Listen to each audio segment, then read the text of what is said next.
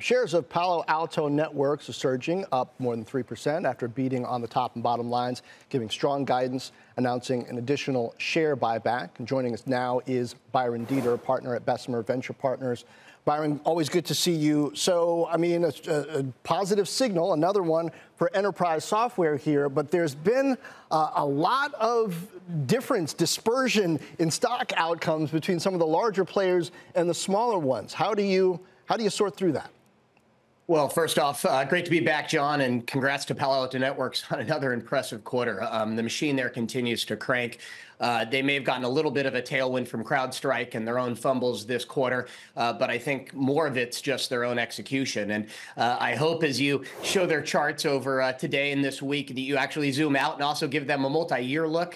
Since Nikesh has joined over 6 years ago, whether it's the 1-year run here over 40% or the 5-year run, which has them over 400%, it's been a heck of a story. And the crooks keep innovating out there, so security is needed. It's also one of those first categories that's been able to adopt AI. And so they're using modern technology for organizational defenses now, and it's showing tremendous success. The cash flow generation of this company is fantastic. And you see from the prior segment, AMD and NVIDIA and the like, they're rushing to respond to the demand from the pull-through of software folks like Palo Alto Networks as they continue to increase consumption. And so it's an example of this virtuous cycle that's playing out in tech right now at the front edge of all things AI. What do you think the financial legacy of CrowdStrike is going to be? That stock is, off the lows from the beginning of the month, but it was smacked pretty hard. Do you think some other companies might benefit? Are security companies in general, even in the startup space, more attractive?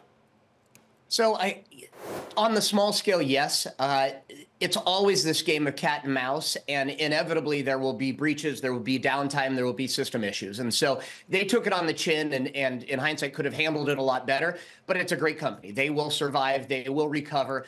It created a short-term opportunity for challengers. And again, it'll be interesting to parse through the notes in the earnings announcement to see if they give some credit to that. But I do think there are new vectors of attack and there are new use cases for AI in the defenses, which is what's creating the startup opportunities. And there will always be pure play opportunities that are created. But you see the continued execution from the largest that organizations want to buy from consolidated vendors, and they want a system-wide approach. And so I think the answer is this sector will continue to grow, and it will benefit both the small and the large.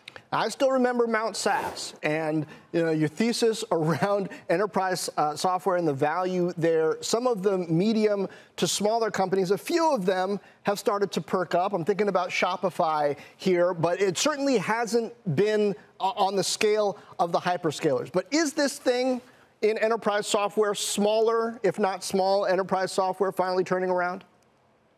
So I think, one, the definition of what is cloud today is expanding. So coincidentally, we're actually adding Palo Alto Networks to the BVP NASDAQ Emerging Cloud Index today because they've transitioned to become a majority cloud business. So more of the legacy vendors and on-prem vendors are coming over. But what I think we're waiting for in the Mount SAS example and in the broader cloud index is to see if this rolls down to the mid-market companies. Right now, it's been the Magnificent Seven, the $100 billion plus entities, and the hardware vendors, per the NVIDIA run-up and the AMD discussion earlier, that have really been the beneficiaries of this early AI wave. And so the question that we're waiting for is, one, will challengers emerge for NVIDIA, and will that 85% hardware market share start to erode over time? And then on the software side, will the application vendors start to get that tailwind benefit from AI? We're seeing it on the private side. We see it with OpenAI and Anthropic and Canva and ServiceTitan and Figma and a lot of these companies that are adapting rapidly to embrace AI, and they're getting real sell-through as a result. We think that will also come to the mid-market public cloud companies that are quick and nimble in embracing it. Well, that's kind of what I wonder about. I was talking to a CEO earlier today, the CEO of Amplitude, about that. He's arguing that, for employees looking to sign on, they're a better value either than the startups with high valuations or the hyperscalers with high valuations. But might the smaller companies lose out as AI plays out at the application layer? It is a battle that's playing out faster than anyone expected.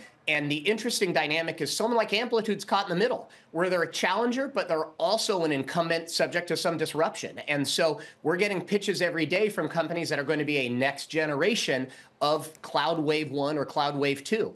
You look at an incumbent like Salesforce, it's a 24-year-old stack right now. They keep innovating, but their core business has a lot of legacy characteristics. And there are companies that are coming at them for their marketing cloud, their services cloud, the sales cloud with leapfrog technologies. And we think the history of tech will repeat itself, but in a faster cycle now, where net new companies will come from 0 to hundreds of millions in ARR over single-digit years and become the new leaders in the cycle for those who don't adapt and embrace this transition. Yeah, keeps you guys busy on Sand Hill Road and keeps us busy near Wall Street too. Byron Deeter from Bessemer, thank you.